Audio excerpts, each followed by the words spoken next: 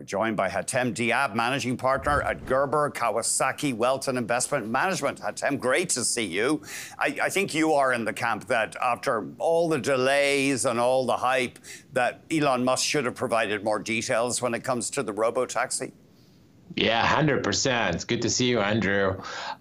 There was so much hype going into this event. Like, we're all expecting so much information about developments on software, FSD, and what we got is a game of smoke and mirrors, robots that were basically assisted by humans.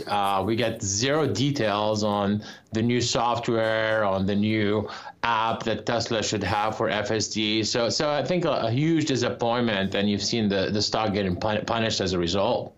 When you say FSD, of course, full self-driving, is Tesla even seen as a leader now? I mean, it's got these deep-pocketed rivals, Waymo teaming up with Uber. There's a lot of powerful players in the space already. Yeah, very good point. So basically, Elon has staked the future of Tesla on autonomy, on full self-driving. And Tesla currently, what it stands is at best level 3. You need to get to level 5 to have full autonomy. Waymo, which is owned by Google, has full autonomy right now, albeit, they use different hardware and they're geo-fenced, so they only go in certain areas of the city, like in LA and Phoenix and San Francisco. But they seem to be much more further than Tesla in the space. And Tesla was first here, right? They've been here for 10 years trying to do this or trying to figure this out, and they don't seem to have figured out just yet. You started off casting a bit of shade on these robots, these walking robots that apparently some of them are just remote controlled. Would Elon be well advised to avoid stunts like that, do you think? Elon is Elon, you know what I mean? It's really interesting. I was a huge fan for many years because, you can't deny what an amazing, set of invention and things that he's accomplished. But I think right now he's just distracted. I think what he's doing politically is really hurting the brand a little bit. But he throws a good party, and Elon fans loved it. As you say, he enjoys tormenting liberals on Twitter, but a lot of them are Tesla owners, so maybe he's aggravating his customer base.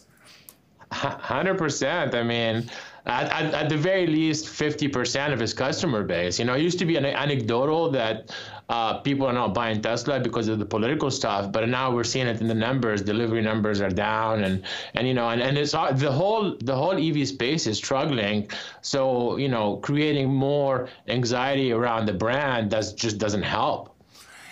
We obviously talk about ride-hailing a lot because it's exciting, the idea of getting in an autonomous cab, and in places like Phoenix, Arizona, you can already do that, San Francisco.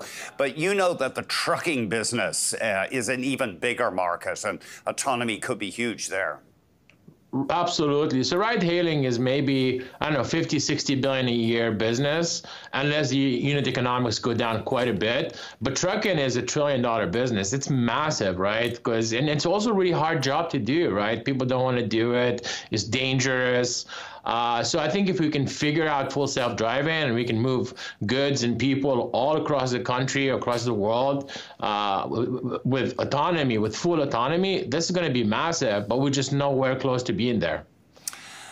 Yeah, I mean, I guess I have heard that said. I mean, you could have autonomous trucks running in convoys on highways. I guess it gets tricky when you get into the cities. Maybe you'd need a person to take over. Correct. Highways are a lot easier than cities. Also, different weather conditions are important.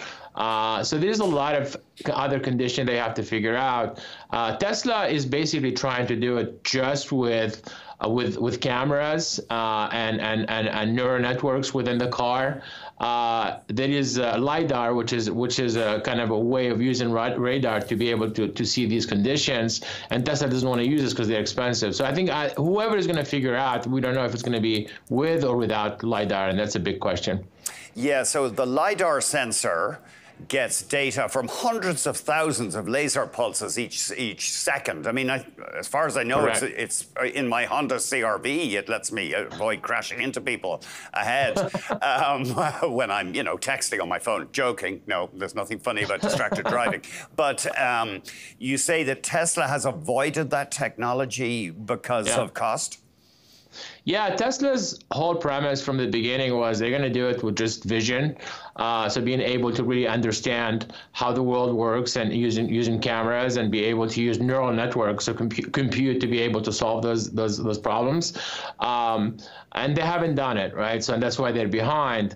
Some other companies like Waymo, for example, is using LiDAR, and they seem to have figured out how to solve that equation. But when you use LiDAR, you have a lot more expense, a lot more cost. So your unit per mile driven unit price per mile driven goes up. Would you be a buyer of Tesla with your risk-tolerant money right now? It's an expensive stock. It's a really expensive stock. So we're not adding to Tesla right now, unfortunately. Hatem, it's always great hearing from you. Thank you very much.